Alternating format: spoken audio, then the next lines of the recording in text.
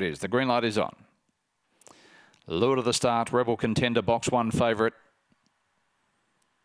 Racing, Rebel Contender began quickly, also fast away out wide was Sneaky Ripper, who works across and takes the lead. Coming across was Miller's Pick to second. Up on the inside, Rebel Contender, West on Paris. The favourite got checked, and so did West on Des. Up around the outside, El McSpock, then followed by Laid On. Well back in the field, Betty's Legacy and Miller's Pick got checked, but around the home corner, Sneaky Ripper missed all the trouble. Races clear. Laid On runs into second. Sneaky Ripper by 4, Laid On. Third across the line, El McSpock, Betty's Legacy, Rebel Contender, then followed by Miller's Pick, well back, West on Des, and Winnie DeBello had no luck at all and has finished at the rear.